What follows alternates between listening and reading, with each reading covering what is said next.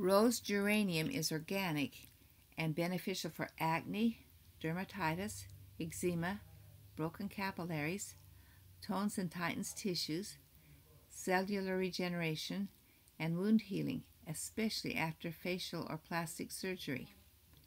It balances all gland secretions from oily, mature, and congested skin, assists with cellulite, wrinkles, scars, cuts, wounds, and is an insect repellent. It is beneficial for the lymphatic system, inflammation, bruises, burns, broken bones, frostbite, fungus, infections, athlete's foot, itching, and hemorrhoids. It assists with mouth and throat issues, tightens gums. It works with tonsillitis, mucus, and asthma. It is beneficial for circulation, decreases blood pressure, rheumatism, immune stimulant, kidneys, liver tonic, jaundice, and ulcers. It's also beneficial for diarrhea, intestinal worms, urinary stones, bleeding, edema, diabetes, lowers blood sugar levels, gallbladder, liver, fights infections, lice, ringworm, fungus, and cleans the digestive system of mucus. It is beneficial for the adrenal glands, effective for hormonal disturbances, menopause, PMS, reproductive issues, infertility, sterility, and menstruation. It also benefits the nerves.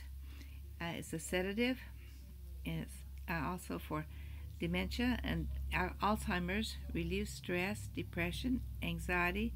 It's consoling and hormone balancing. It's beneficial for grief, hurt, acute fear, extreme moodiness, and raises self-esteem. For abuse issues, apply over the abdomen, and in an emotional crisis, use it in a full body massage to assist in flushing out toxins. Some oils it mixes well with are carrot seed, cedarwood, chamomile, clove bud, clary sage, cypress, frankincense, lavender, citrus oils, ylang-ylang, and sandalwood. Their aromatic influences are assist in releasing the negative past, overcoming fear of speaking, soothing and easing anxiety, tension of mentally and physically demanding days. The traditional application, used topically, diffuse, and in baths. For infertility, massage on the backs of both partners. Some women love using rose geranium for hot flashes better than progesterone cream. There is a caution that some say this oil should be avoided in early pregnancy.